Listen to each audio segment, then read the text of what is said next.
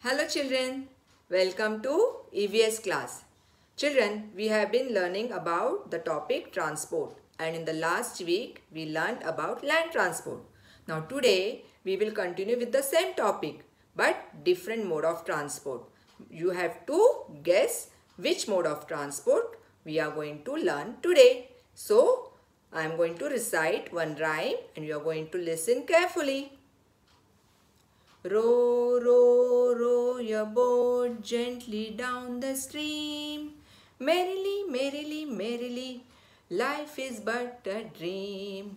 Row, row, row your boat gently down the stream. Merrily, merrily, merrily, life is but a dream. So children, any guesses?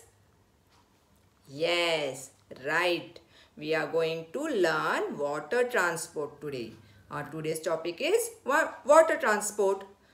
Means of transport that move only on water are called water transport.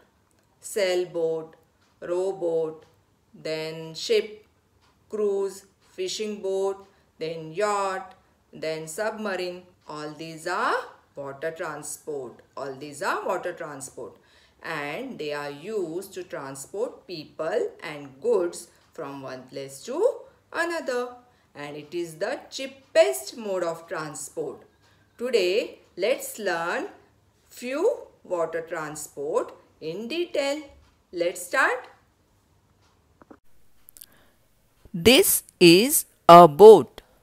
It is used to travel short distances on water across lakes and rivers.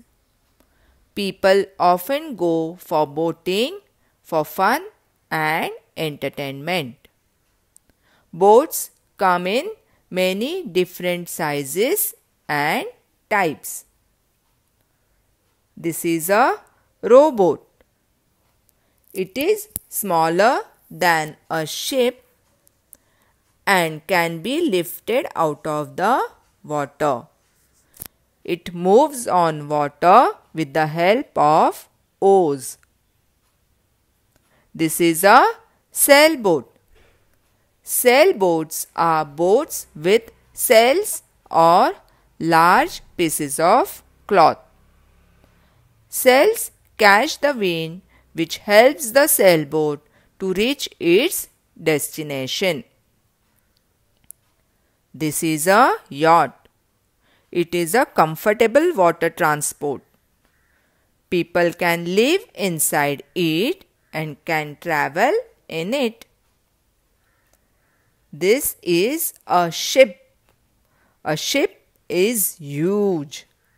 It can carry a large number of people and goods as well as very heavy loads over long distances on water across oceans and seas.